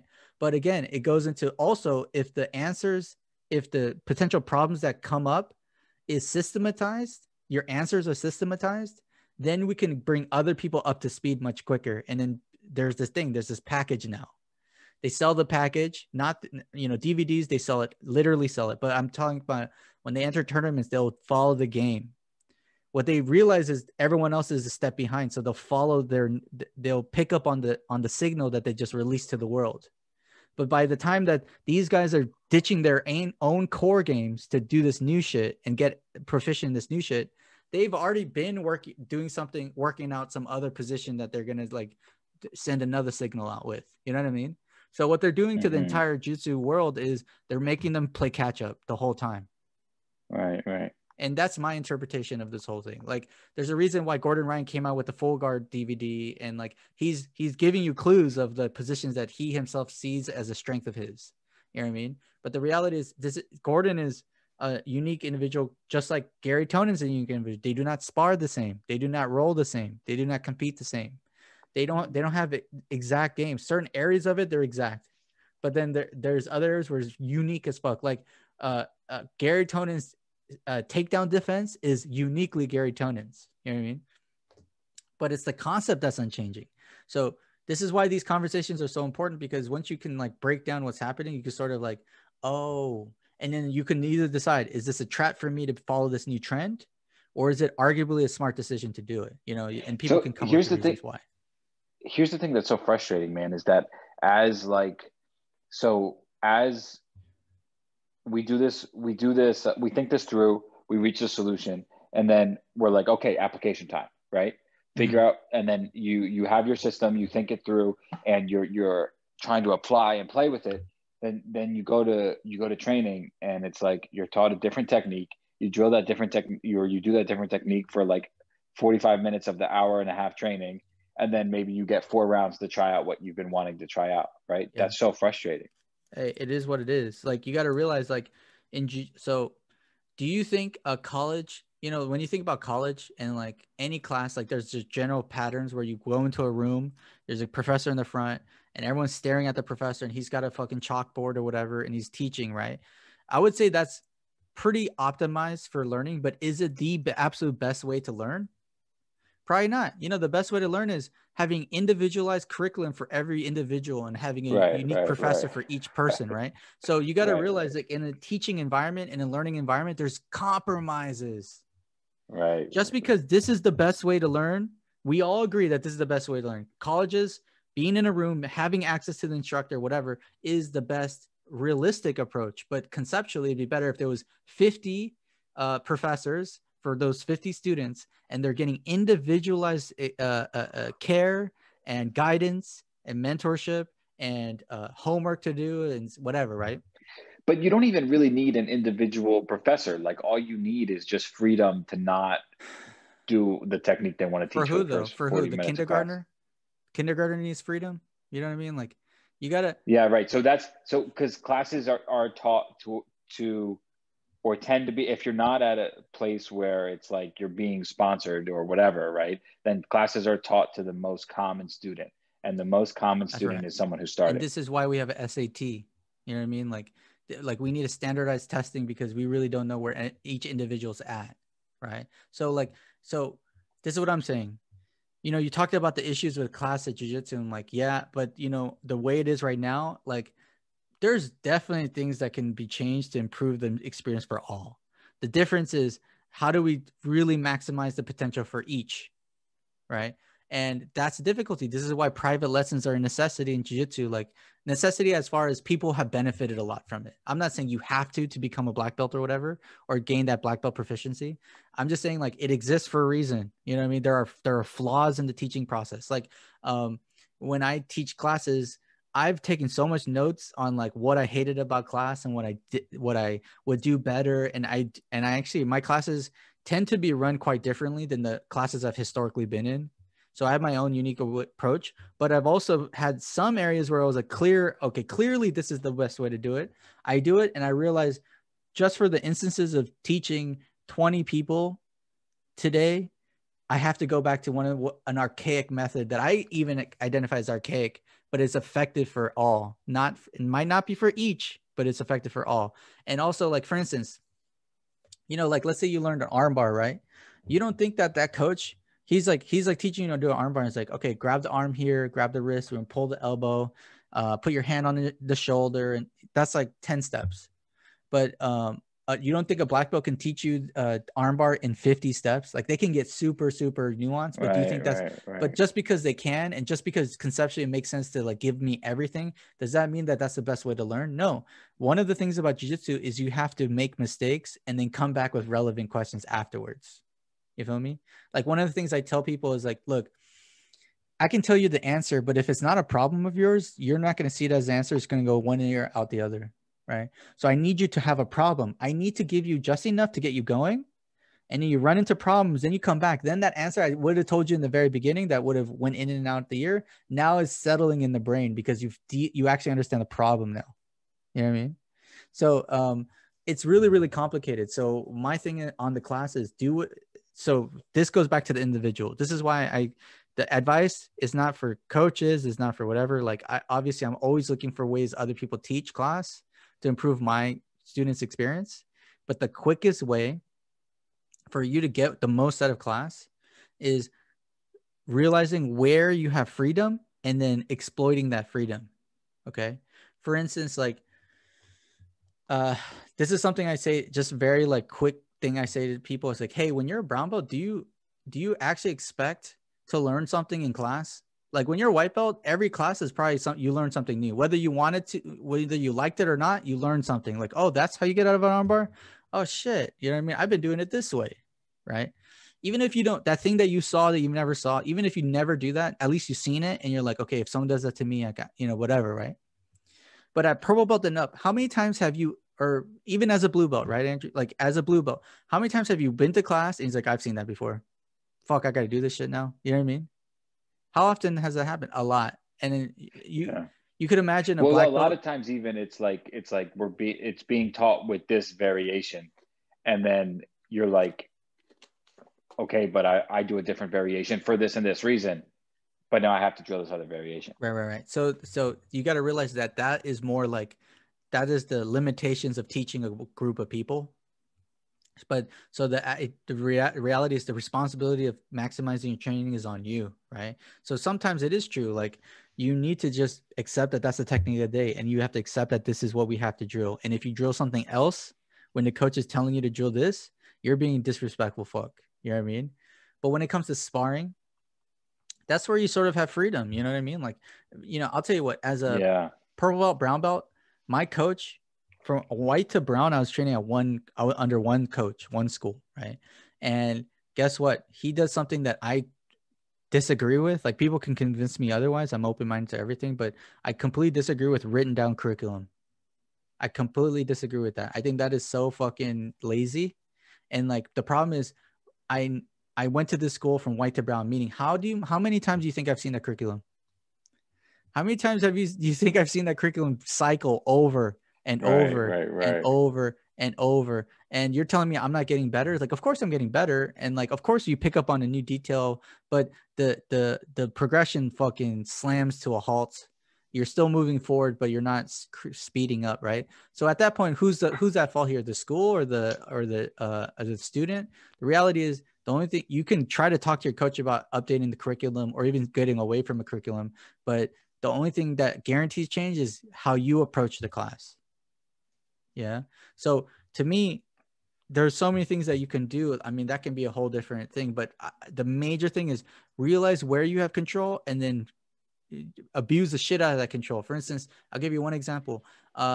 You're learning omoplatas today and you don't give a fuck about omoplatas. You don't care. You can give 1-2 shits about omoplata. You feel comfortable. You feel comfortable defending omoplatas. You don't even like doing it, whatever.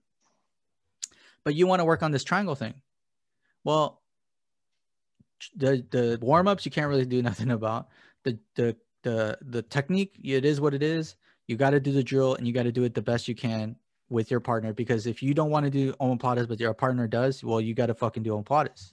There's no choice. But when it comes to sparring, you have a choice now. You can start in certain positions. You can like ask your partner, be like, hey, I've been working on this, you mind doing that? Or like or like you can, if they do position sparring where it's only omoplata day, where you start an omoplata, well then constantly ask them, hey, we learned an omoplata, right? So you go ahead and you do that. I'm just going to focus on defense. And you could do that kind of shit where you can talk to individuals and other guys are like, hey, honestly, I want to work on defense too. So can we switch? It's like, okay, that's cool. But at least if you have to communicate with your partner, you have a means to control your own progress. You know what I mean? Right. So, yo, someone's having in the bathroom. Give me some water. Yeah, for sure. All right. So we left on maximizing training. Yeah. So that's advice. Yeah. I need to do better at that. I need to do better at getting to where I want to get in sparring. Like, and it's like, just like, that's like social engineering shit, right? Just.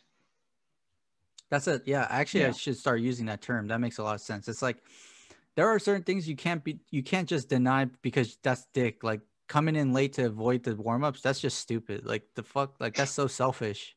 You know what I mean?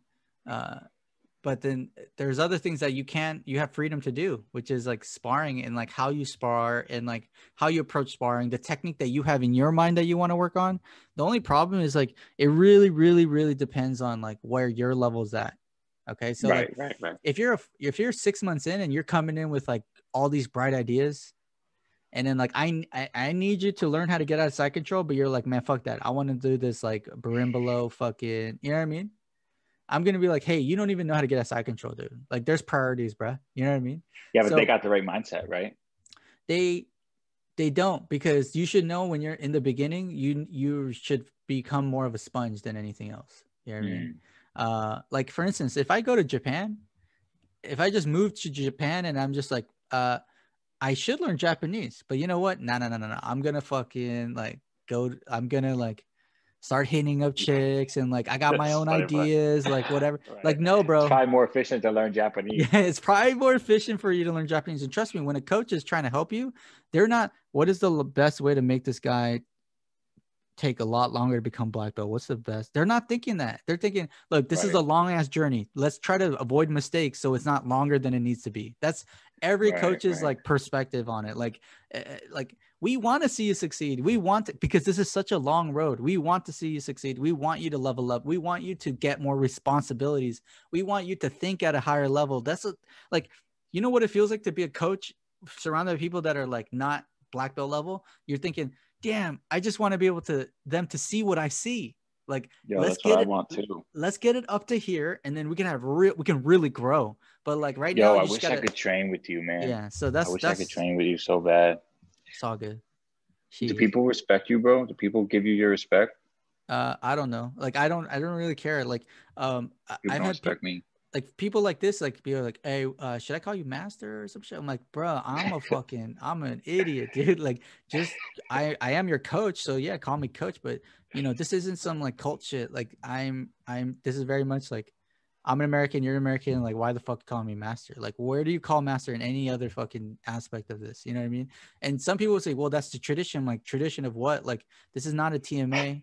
This is a fairly new martial art. Like I get so like, why do you have the gi then? It's like, look, I can argue for the gi. I can argue all day. I can't really argue for you making you call me master. I can't do that. So there's that. Yeah. Another episode. Yeah.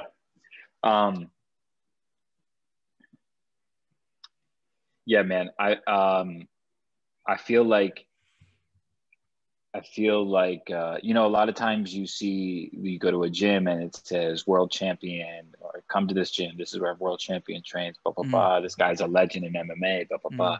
Man, I wish it could, like, there was like Coach K, bro. Was Coach K good at basketball? I don't think so. I don't really know. Yeah. But let's say he wasn't, for the sake of the thing, right? Like, that's, you know what I mean? I wish there was a way to just be like, enter Denney's mind, right? Yeah, like Custom Auto, was he a great boxer? Like Mike Tyson's old, original. Right. Was he a great boxer? Like, who taught Muhammad Ali how to fucking box? You know what I'm saying? So it's like, yeah, there's that. But the reality is, like, jiu-jitsu people a lot of them tend to be shallow. You can or rather linear in their thinking, and then as a result shallow, because you can see this by high level guys opening up gyms and how successful they are right off the bat. They deserve that success. They work their fucking ass off. They deserve it. But the reality is, you put yourself in the shoes of the student that signed up. If there's a student that signed up without checking other schools first, got him. Yeah, got him. You're like, how about homie, dude? And like, it's like, how about signing up for gym sight unseen because he's got all the credentials? Oh, this guy's got all the credentials. Why would I need to? You know what I mean? Because Lenny actually did OG shit, which was like, gym's right next to my house, I'm signing up. Yeah, no, I like that. I like that because you're talking about pragmatic, right? But like, that must be a great geek because it looks cool. You know what I mean? Though. Yeah, so like, yeah, so it's just like, look, yes. I'm not saying, oh, that world champ's in my town. I'm not saying don't go there to try it. You should. Most likely that dude's awesome. But here's the thing. The number one thing in jiu-jitsu isn't training under a champion. The number one thing about going to a school is, can I see myself training here? Do I like the environment? Is it toxic or not?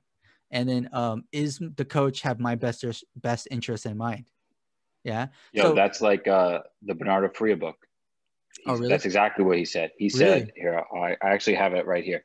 He said, where to train, he says, he talks about how happy he was. So he went to a gym in his hometown, which apparently was like big competitive gym. Everyone was like raving about it. It's really good. And the guy, he asked the guy a question and the guy made him feel bad.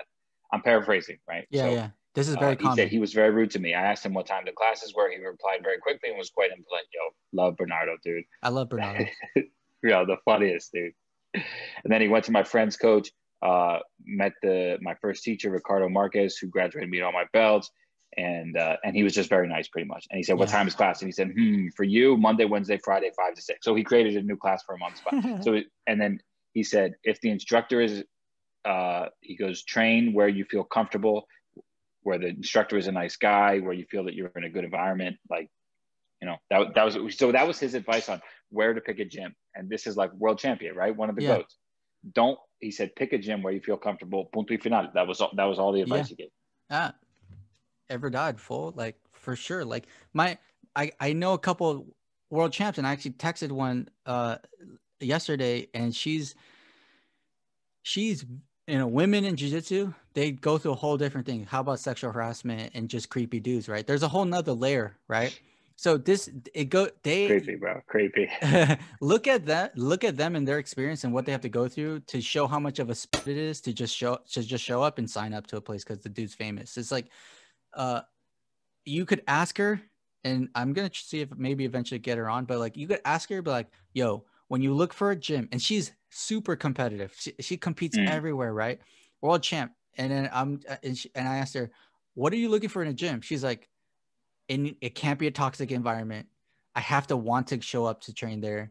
Because then it's whether the coach there or not, I'm training, like I'm drilling. It's not about the coach. It's like the coach is super, super important, but it's about the team. It's about the environment. It's about, and I'm like, yes, thank you. But you got to realize she's also much more experienced, right? So a lot of people fall into the trap, the novelty of a competitive school or competitor coach.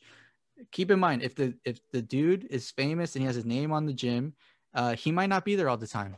You know what I'm saying? Like, and when he is there, it's great. I'm just saying, like, there are things that you have to take in mind. So like, so Andrew, you're looking for a gym. And so I said, number one thing, go to as many places you can, because you're going to pick up on things that you didn't even know you cared about. Right.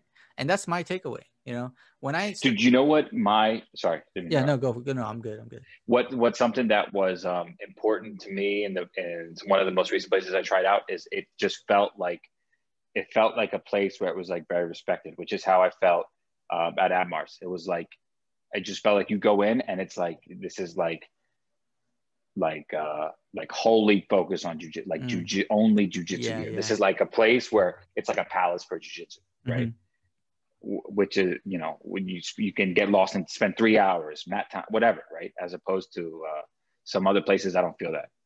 Yeah, no. And so that was just an example that came to mind about something that was important to me. And that goes back into it. It's like, well, I want to know I'm in good hands. So I'm going to go to this guy who has credentials and he has all these accolades. And like, this is what I mean.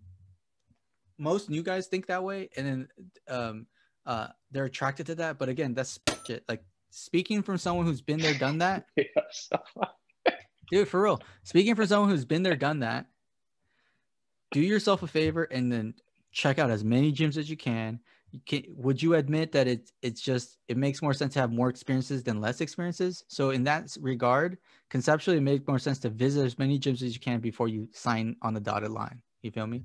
And so, because it's hard. And if any of you guys are thinking about, oh, I can sign up here and later I can sign up over there, like, that's easier said than done, because you're going to build family, dude. You're going to people who you trust, people who you look forward to, people who you can invite to barbecues. Plus, they're probably homies, right? If they're black belts in the same town, dude. It's like there's so many other things other than this guy's a world champion. You know what I mean? And in jiu-jitsu, there's a lot of world champions, because there's masters, adults, there's multiple belts, there's so many world champions. And so like, just, you know, I trained under a world champion and it was awesome. But there's a lot of cultural stuff that worked well for me there. You know what I mean? So you got to keep that in mind. It's like a school can be across the street from you, but you just hate the environment. Like, you dread walking through the doors because you're going to get bullied, or they're going to give you a nickname that you just absolutely hate, and there's nothing you can do about it. Like, yeah, I mean, like, give your future self a chance to be happy, and then check everything out. Check all your options out, and then do it. That's always been my advice, and that'll always be my advice. It's just, there's always something that you don't realize that you want or need, but the only way to confirm is to go there. And so check as many places out. Yeah, that's my advice on that. So I got to the point here where it's like, I only have another year and 6 months in this area. Yeah. So, and we talk about like training when you're visiting a new gym, the mentality isn't that you're training, right? You're trying to hack your way into being the homie as soon as possible, so that the homies keep you. That's a hack. Yeah, for sure. And so from that perspective, for me, it was like, all right, this is months now or probably like a month. Like, I, you know what I mean? I want to get into my routine. I want to start, you know what I mean? Mm-hmm. And start training, like start getting hard training and feeling like I'm progressing in that respect. Yeah. So that was one situation for me in which I think it made sense to expedite the gym choosing process. Not that I didn't already have a long process. Yeah, no, it's all good. Like, obviously you got to take time to do it right. But then there's also like, you shouldn't expect to go full out training the first couple times you train somewhere. You know what I mean? So yeah, like, I understand, like, there's a phase, there's like a get to know them phase, and then fucking let's now we're comfortable. Let's fucking make out. You know what I'm saying? So it's right. So I understand that. And a year and a half, that's pretty good time. You know, the reality is like in jiu-jitsu time, that's so short. But at the reality, another reality is you're going to get access to so many people and coaches, and you're going to know them, and you're going to see them eventually again at a tournament, maybe whatever. It's about building up that community. This is why I think it's awesome. Like my original coach, he was just like, don't speak to anybody else in other gyms. Just don't do that. So OG, right? But I always thought that was so dumb. Like I'm part of a community. It would be awesome. Like that's what, and I think that's a benefit. Like I want to learn, I want to meet other people, meet other coaches, and see how they do it. And so, because then it's only going to benefit me. The more experience I have, more it's going to be benefiting me. That's why, like when I lived in Brazil for a little bit, like I checked out a lot of gyms, you know, just to see what the vibe is, you know. For sure, bro. It's like tourism, right? And that's what it was. So that was really cool. But yeah, you nailed it. You know what I mean? Like do it right, and then get access to the best people you can for you. And then you can go hard, you know? Right. Yeah. Yeah, man. Bro, lost 10 pounds. Cutting out carbs. I told you that already. What? You know me? I told you that already, right? Yeah, you told me. Trying to get to 205. Where you at? 213. Okay, that's easy, dude. I was 220, 223. Thick, sneaky thick, too. Not even jacked. Yo, big 220, but not jacked is very sad, bro. I'm like 213, not jacked, never jacked. Stay soft, club. You know what I mean? But black belt, not jacked, but black belt. Important yeah, but not all black belts are built equally. You know what I'm saying? So like, you know, you're clean. You're one of the cleans. No, the main thing is this. Like, I really care about helping people. That's all I care about. Like, I don't care about like me doing well in tournaments or whatever. Like I've lost a lot of matches, but I've won some, you know what I mean? So like, my whole thing was I compete so I can become a better me, which equals a better coach. Cause then my goal is to be the best coach I can. Right. So, my number one thing is just to help people, as many people as I can, with no bullshit advice, you know? So, I really hope that like, as jiu-jitsu becomes, as there's more black belts in America, and they have their own mind, and they're not focused on perpetuating their environment that they came up in, but creating their own environment. I think that's really good for the growth of jiu-jitsu. And one of the awesome things about jiu-jitsu is the variability of gym to gym. If you go to taekwondo or hapkido or judo, it's consistent, fairly consistent gym to gym, instructor to instructor. It's fairly consistent. It's rigid in how they come up. But with jiu-jitsu is so open, I really hope people take advantage of that openness that's so unique in jiu-jitsu to make something their own. Because what's going to happen is you're going to have students that love you more, because as they check out and they test different gyms, they find the gym that speaks most to them. And then eventually, if you have a particular culture and attracts a certain group of people, you have a really strong team, you know, versus I'm the biggest team, that's why you want to join my team. Like, I think that's, no one really says that, but like, it's like inferred, you know what I mean? And I'm just like, no, it's not the team that you should be attracted to. It's the environment of that location. So like, you know, some people can be part of a team, but hate the other schools that are part of that team. That's a thing too. So, yeah, it's very important. Make the training, find the areas where you can do your thing, where you have control. You have the most control before you sign on the dotted line. And so take advantage of that, and then like figure out what you want, and then, you know, make a decision after that. Here's question though. Feel free to cut me off. I know we're kind of going late. Yeah. Bro, jiu-jitsu rat pack, is that a hack? Yeah, it's a hack for sure. Like, it's a hack. Yeah, like for instance, let me put it this way. Like, you got accepted into a major university, right? You're a PhD student, and you're trying to learn about sequencing some DNA or whatever, like, or figuring out a way to modify DNA to do a particular thing. And like, you come into class, you do your work, you're a graduate student, so you assist the professor, and you're also doing research on the side. But then on your free time, all your homies are other like graduate students, and they just talk about DNA all the time. Blah, blah, blah. And then one guy's reading this thing, another guy's reading this thing. And you just essentially, you have this group rat pack where it's like, not only are you doing something for yourself, you're actually passively picking up on other things, and then like being, your mindset is being pushed, and your prioritizations can change because of something new, like, you know, essentially access to information. And so in jiu-jitsu, one of the greatest hacks is like getting cool with people. Like, this is why it's important to find a gym that culturally fits well with you, because it'll make it easier. Because you want to talk to people, you want to get to know them, you want to, and before you know it, like, how many times, one of the great things about jiu-jitsu is like, damn, I got in trouble, like I got the speeding ticket. It's like, wait, I know the sheriff of the fucking, you know what I mean? Or like damn, there's a big ass hole in my wall. It's like, you know what, my boy, we drill all the time, he's a fucking contractor. Like, what the, there's that like sense of community, you know, similar to like, let's say you go to a church, and then the choir, part of the choir coordinator is she's an attorney, and so you can talk to her first. It's like having friends, right?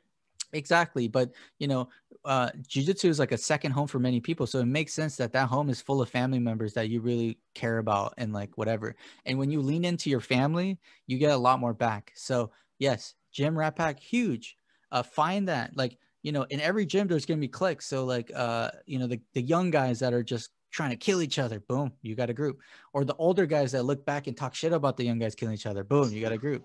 Or you got the black belts that like are talking about like conceptual jiu-jitsu, oh, boom, you got a group. You got so many there's so many people in jiu-jitsu, so many different types. You're gonna find someone, you know. And so it starts with the culture, in my opinion, because jiu-jitsu, fraud in jiu-jitsu is so low, because jiu-jitsu takes so long to become a like really proficient and have the confidence to even want to teach, that like it's not about quality, it's about style, you know what I mean? And so like, oh, I don't like the style of technique that they teach, I'm not into that, so I'm gonna maybe try something, you know, shit like that. Like, I don't know, but that's what it is, man. That's like the most beautiful thing about it, I think. Is that it's just there's so little room for bullshit. In a world where like everything is bullshit, like everybody's lying, everybody's pretending, blah blah blah. You know, whatever, you can lie and talk, and then you train, and it's like, you know what's what immediately. Yeah, absolutely. And so like that's what's great about jiu-jitsu. Like this, it goes back into that aliveness training, where like you can talk all your shit, you can tell me whatever, but when we spar, like, we know what time it is, you know what I mean? Like, you know where you're at, and it's not like, hey, Bro, you said that in a way that like made me want to like give you tribute, right? Because you're like the dominant male. No, I'm not. No. Bro, the dismissive looked out that you know where you're at, dude. It's like, I do, bro. Not you, but like, I'm just like, but it's not like that. It's not like, hey, you're lower than me, so get the fuck off. Like, it's more like, I'm in a position. So this is what's great about jiu-jitsu. When someone's not as good, quote unquote, you don't think, and like, a healthy environment should promote this. I don't want to train with him. Or it would be like, oh, bro, like, dude, there's that thing you're doing, like, it's not working out, and trust me, like, you should consider this and that. It shouldn't be, hey, you're lower than me, like, step back, bro. Like, that's not, maybe in a basketball court, but like in jiu-jitsu, the beauty of jiu-jitsu is the ultimate goal is destroying that ego. So it's like, instead of you're lower, so I'm better, it's lower, I want more training partners. So what can I do to raise you up? You know? And it's the same when you're the lowest level guy, you're just like, damn, there's just so much information out here. Like, this is dope. And same with the top guys, like, damn, man, you're missing that thing. And you see them progress because they listen to that advice you gave them. Like, yes, dude, fuck yeah. Like, hell yeah. Now you're going to be tougher for me. So it can even go down to a selfish thing and still helpful. You know what I mean? So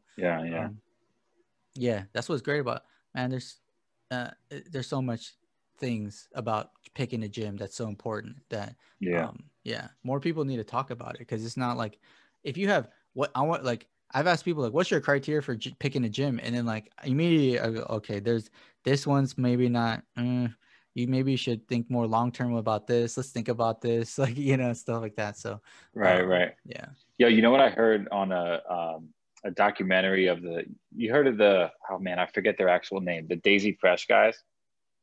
Yeah, I've heard about them. I know there's a flow grappling video on them. I don't really know that. No, I heard of them because one of my buddies used to train with one of those guys who moved out there. And the guy was like doing an interview, and and he said something that was cool, which was like, we're actually friends. Like a lot of times you hear people at gym talk about brotherhood and jiu-jitsu, blah, blah, blah. And then they go home and like, then someone asks them for help and they're like, sorry, dude, I'm at work. Yeah. Which made me think like, am I that sort of beady, you know? Or just the value of like, you know, if you want to be part of a community and actually, if you want to be part of a community and have people who are friends of yours, like be a good friend to them, you know, actually like make yourself part of that and show up for the homies. Yeah, absolutely. There's a tinge of cultish behavior when people say brotherhood and like they don't really mean it. Like I know a lot of coaches that it's like loyalties, like they say loyalty, but it's really they're expecting loyalty to them and not the other way around. Right. So that's a whole thing I've seen so many fucking times. And I've talked to some people that got burned by that, but it's like, this is what I mean. It's like, find the gym that works better for you and don't be like, and it's like unconscious, it's unconscious sadism. You know what I'm saying? Like you don't realize you're being that's what's tough about it. I realize. I know. Not you, but just the figurative, the person I'm trying to help out. It's like, look, this is why coaches are so important. But guess what? Like if the coach is shit and you don't know that, like you don't know that they're being toxic or they're narcissistic or whatever, bro, you won't know. And they'll say the bubbly shit like, hey, we're here for each other. This is a brotherhood, stick together, especially through this pandemic shit. It's just like, I hear so many people do that, but they're not willing to meet the students halfway and be like, yeah, but I'm going to be able to like, here, I'm going to give you this. I'm going to support you in this way. Like, is there anything I can do? Like, you know, shit like that. So there's so much cold that's something that's been yeah, really firing, trying and visiting different gyms and seeing different things. And I met a lot of people who were like, for sure, bro, try out other gyms, man. Like nice to have you here. It's, you know, we hope like, let me know if you want to come back. And that seems to me like the opposite of what you're talking about, where someone's like talking about it, but not about it. Right. Like that's the solution of ego. That's like big time. You know what I mean? Big dick energy. Yeah, for sure. Like when my coach was like, yo, don't ever go anywhere else. Like they're just going to steal your technique. Why? Yeah, I know. Why? And it's like, well, they're going to steal what's your technique. Good out there? They're going to steal your technique. They're going to steal the stuff that we have. And it's just like, what the fuck is this? Like, and I knew it was bullshit, but then I was like, whatever. And now I know, like, I'm more experienced and I realized like, yo, we have more options and choices than we realize, more freedom than we realize.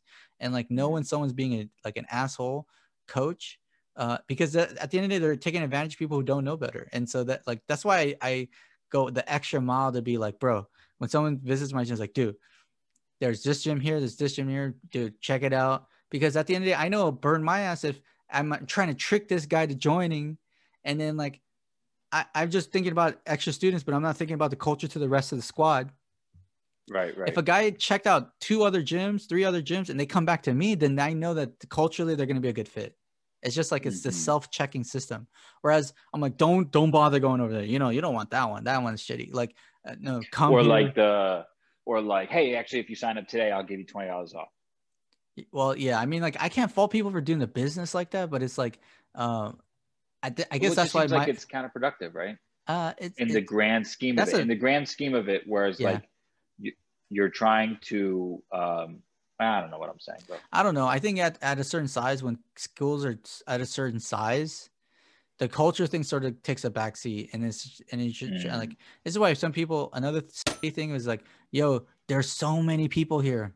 There's so many people here. Like maybe that's proof in itself that this is a great school. And like, that, you know, can we both agree that that's not guaranteed?